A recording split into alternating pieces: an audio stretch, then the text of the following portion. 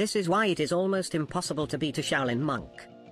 We have all seen monks meditating for months alone in the mountains. But have you wondered what they do after that?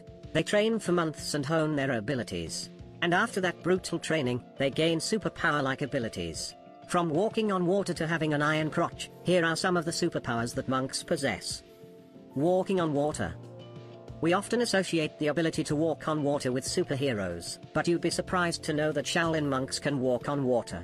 There is a Chinese monk named Shi Liliang. He was able to walk on water after 9 years of practice. To walk on water, he had used very thin and lightweight plyboards that were connected by cloth. He was able to walk across the water, which was 118 meters long, in around 50 seconds.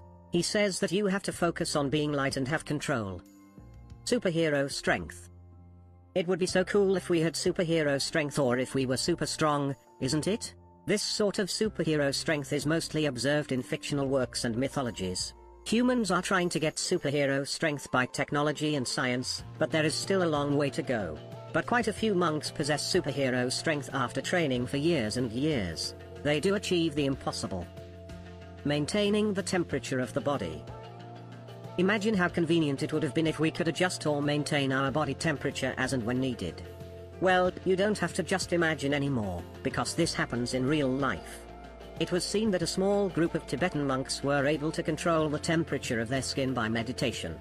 From 1979 to the 1980s, when a group of scientists studied a group of Tibetan monks, they discovered that the group had the ability to raise their body temperature by 17 degrees. Shattering glass with a needle. You might have seen people shattering glass with a stone or some heavy object. But have you ever seen a glass shattering because of a needle? Yes, you heard that right. A monk was able to throw a needle through the glass and break it. When asked about it, they say that it is all about using a combination of focus and channel vital energy called qi. It was discovered that the needle acquired a speed of 150 kilometers, and that is how it pierced through the glass. Amazing, isn't it? Finger skill and strength.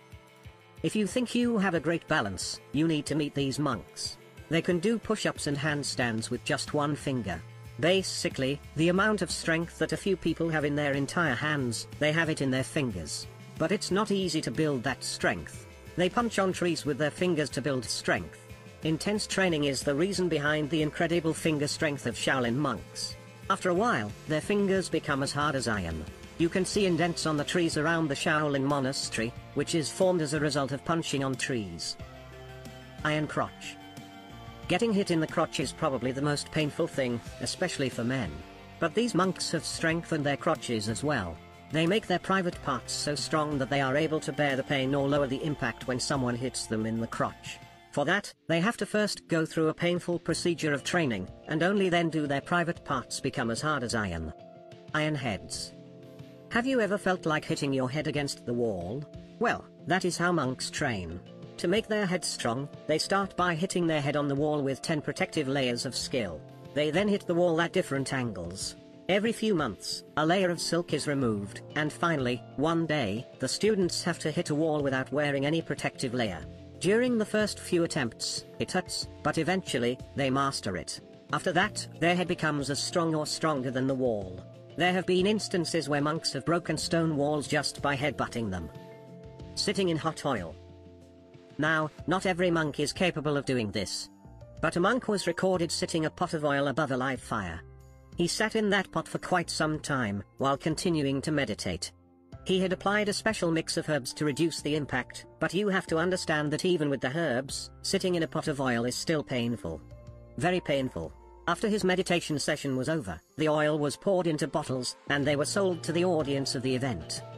Diamond finger.